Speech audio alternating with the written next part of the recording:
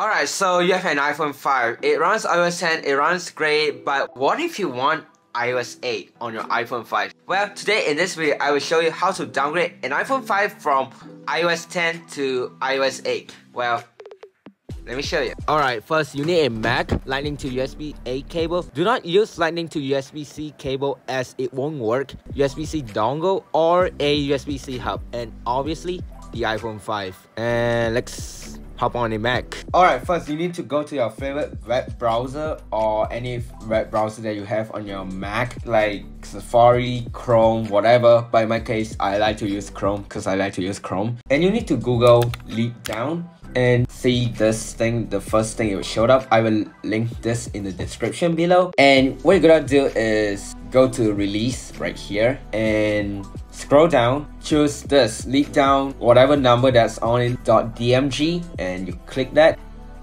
and it will download. So it will download here. Other than this that you need to download, you need to go to this website which is called ipsw.me, which you're gonna need the iOS 8 file to downgrade.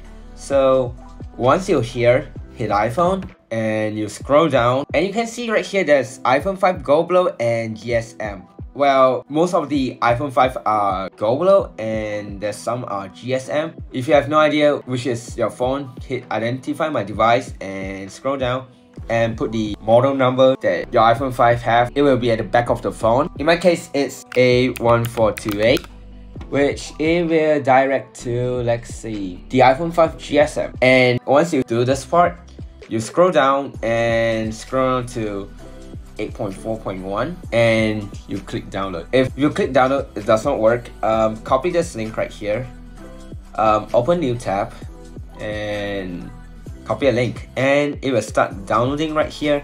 And this IPSW basically it's downloading from Apple server, so don't worry, there's nothing bad about this one. So yeah, we're just gonna wait this one to download.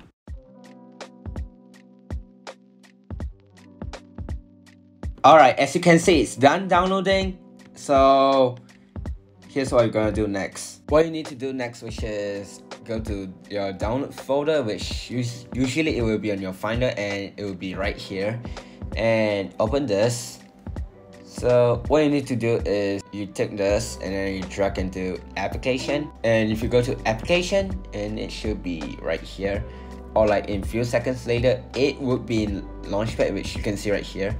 And we got an error, which is LeetDown is an app downloaded from the internet. Are you sure you want to open it? Hit open. So you can see right here, LeetDown, there you go, right here. And I will show you the next step. Okay, so you can see I have LeetDown running in the background. And here's my iPhone 5, which you guys can see right here.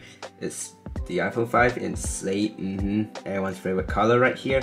And the one that I have is the, let's go to general and about, and it's the 64GB model 10.3.4 right here. You can see sleek black. So what you need is a Lightning to USB-A type cable instead of the USB-C. If you're using the USB-C, this won't work. And you also need a USB-C dongle, or in my case, I'm just gonna use a hub, so you need to plug it in. You don't need a USB-C dongle or a hub if your Mac has a USB port. Just plug it in and plug your iPhone 5 in. Okay, you can see my iPhone 5 right here. It's on my desk because for some reason the home button keep acting weird and it refuses boot to DFU mode, which I have no idea why. But if your home button works flawlessly, it should be not a big issue.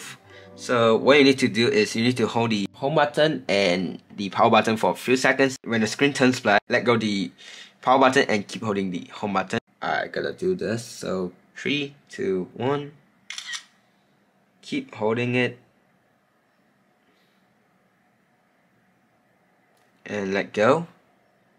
Just keep holding. Hopefully this works. And there we go. It works. LeetDown detects it. So select this, and if you did not download the IPSW yet, click download an IPSW, or if you already have it, browse for an IPSW. So click this and you can see right here it default to download folder.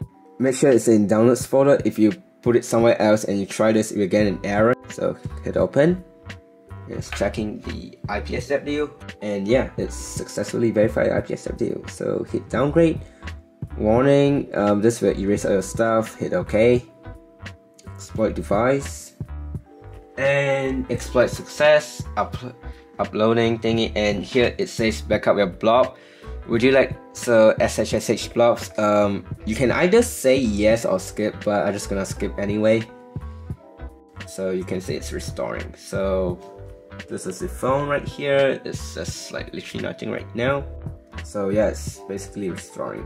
And you can see a few seconds later, it shows the Apple logo and it's still doing its thing. And you can see this stuff, all the codes and stuff. It's doing its job, and now it's restoring.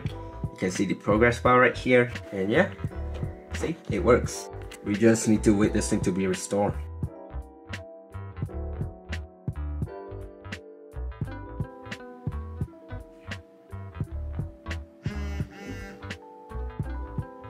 There we go. So basically, you can set this thing up like a brand new phone, which is quite easy.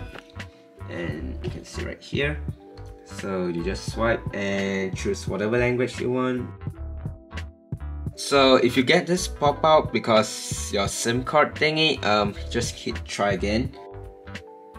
And there we go, it works. So just continue your setup. And welcome to iPhone, and there we go, it works. So you can see right here, go to settings, general, and about. You can see right here, this is 8.4.1. So you can see the old control center, and would you look at that, slide to unlock, and the old camera app font right here, which cool. Also, one more thing, Siri, on iOS. Oops, I seem to have lost my internet connection. So on iOS 8, Siri no longer works, and the lowest version of iOS that Siri still works, which is iOS 9. So yeah, you can see right here iOS 8, and yeah, I hope you guys enjoyed this video, and thanks for watching, and bye.